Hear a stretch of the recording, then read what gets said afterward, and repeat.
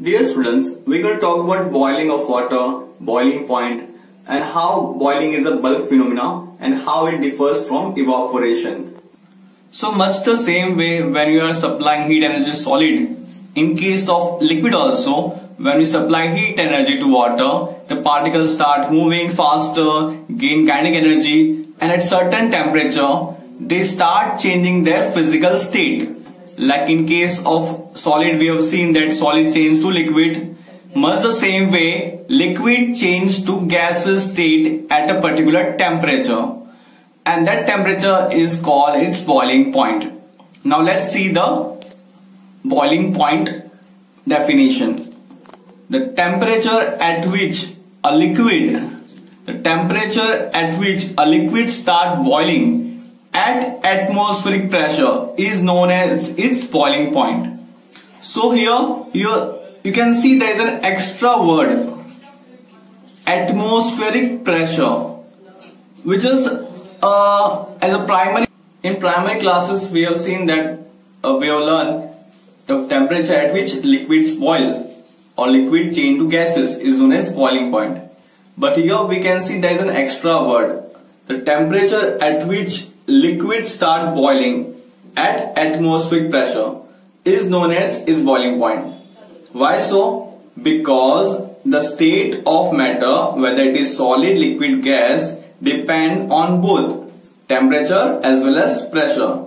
So you know students that boiling point of water is 100 degrees centigrade, but it is 100 degrees centigrade at 1 atmospheric pressure. If you increase the pressure, the boiling point will change. So dear students, we are going to talk about boiling point. Boiling point is defined as the temperature at which a liquid starts boiling at atmospheric pressure. It's called its boiling point. I have underlined atmospheric pressure. Why? Because with increase in pressure, the boiling point changes.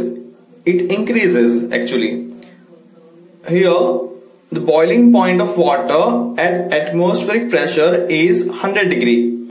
We all know that 100 degree is boiling point of water, which is equal to 373 Kelvin. Kelvin is SI unit of temperature.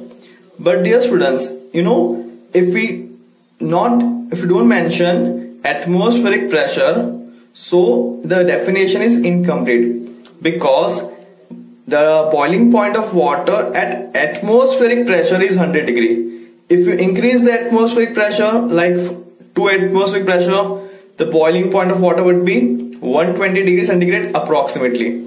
So we have to mention the atmospheric pressure.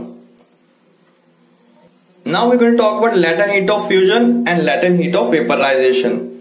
Before that, I want to explain that much the same way as solid require heat energy to convert into liquid state without changing temperature, much the same way liquid also require heat energy to convert into vapor state, and that heat is known as latent heat of vaporization. Okay, now let's recapitulate regarding the latent heat of fusion. We have come across latent heat of fusion before. The amount of heat energy required to convert 1 kilogram of solid into liquid at atmospheric pressure at its melting point is known as latent heat of fusion. And latent heat of fusion of water at 0 degree is 334 joules, which is equal to 79.7 calories per gram, which means 1 gram of ice needs 79.7 calories of heat energy to convert into 1 gram of 0 degree water. You can imagine 1 gram of ice require 79.7 calorie of heat energy to get converted into 1 gram of 0 degree centigrade water. Now latent heat of vaporization. The amount of heat energy required to convert 1 kilogram of liquid into vapor at atmospheric pressure at its boiling point is known as latent heat of vaporization.